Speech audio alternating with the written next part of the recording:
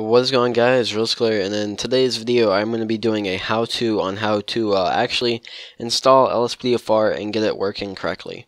So first of all, if you have any mods in your game or anything, I would recommend a fresh install on how to do this. I'm probably not going to do a tutorial on how to install cars and mods and all that.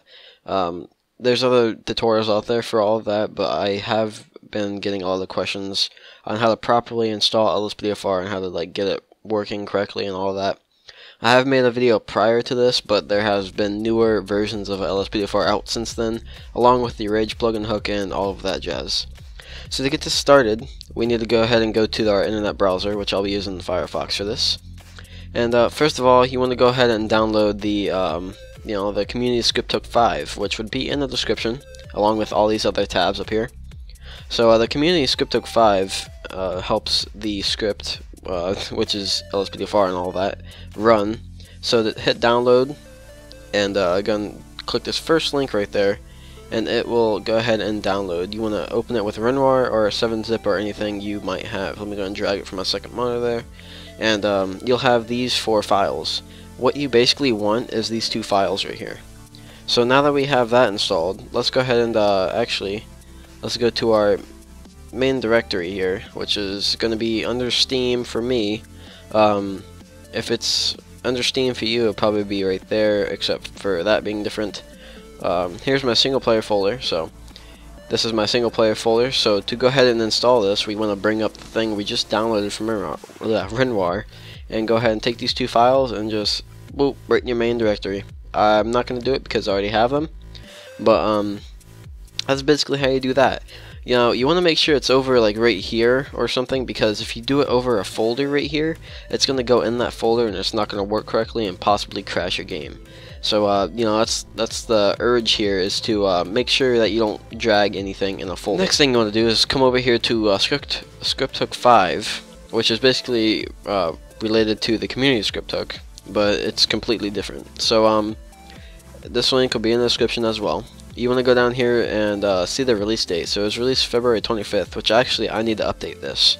So you want to go where it says download. Make sure it's onto this website because that's official. You don't want to download any viruses or anything. So go ahead and click download right here, and it'll bring up with WinRAR right quick like so. No, don't want that. And you'll have these 3 files. You want to click bin, and then you'll have these 3 files. So right here, you want to go ahead and highlight all 3 of these. Now, if you want to use the trainer that comes with it, go for it, but I'm not about that. I have my own trainer in and all of that. So you want to bring up your main directory again.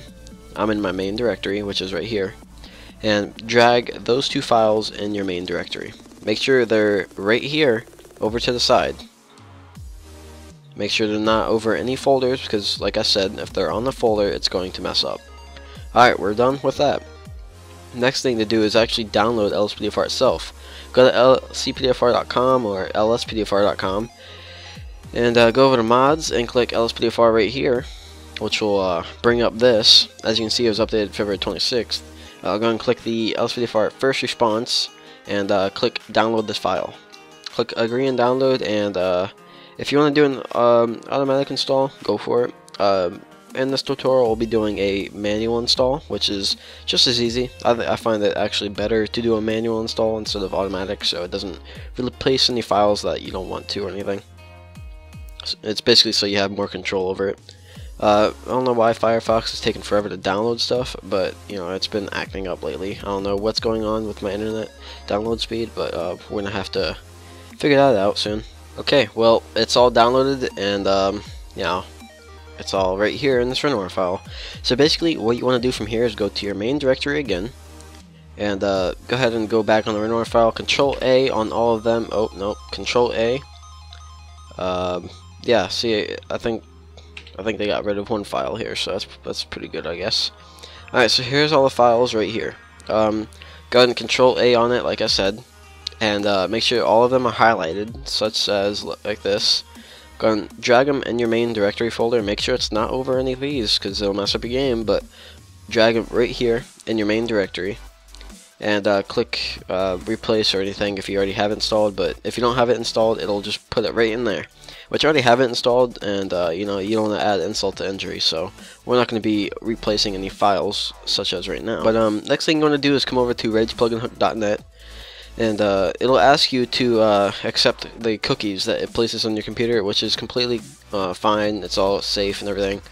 These are trusted developers related to LSPDFR itself.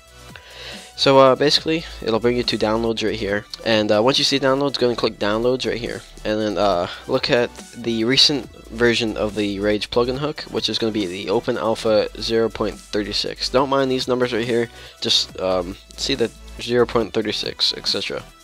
What we want to do is just click that, and click OK, and it'll download it. Here's the files. That is the Rage plugin hook.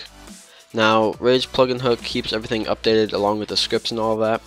So you want to go ahead and highlight all these, Control A, and then unselect the SDK, and then go and drag these in your main directory once again. Make sure it's not over any folders, make sure it's in the blank space right here to the left. Now once you install all of that, you can hop in game, go to a police station, and make sure your game is all loaded up correctly, along with the loading screen that it prompts you when you load in the game.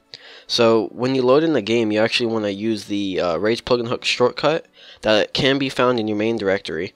But for your first time setup, you're going to have to configure it, which is pretty easy.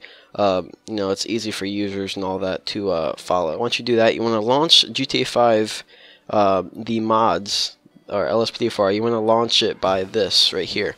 You don't want to launch it with the normal GTA 5 launcher. You want to launch it with this, because this enables all the scripts in LSPDFR for it to work. Now, when you go to play online, if you do play online, you want to make sure to have a separate directory. Now, that's what I recommend. I recommend to have a separate directory, such as this. Like, I have 2 directories in my Steam folder. It's going to be Steam Apps, Common, and this is my multiplayer folder, which is not modded, which is really good. You don't want to have a modded folder and then like delete everything and go back to a non-modded folder. You just don't want to take a risk of getting banned online, because if it detects any mods in your GTA 5 folder when you go to play online, it will ban you. Like the automatic servers will catch that. So you want to make sure there's no mods in your game, and I recommend a completely different directory. Now, it may be 60 gigabytes each, but it is worth it at the end, just in case. Also, if you do need to back up any files that you replaced or modded in the modded folder. So that's it for this tutorial. If you did find it helpful, go ahead and let me know by leaving a like and or a comment down in the comments below. And I hope to see you guys in the next video. So have a good day and peace out.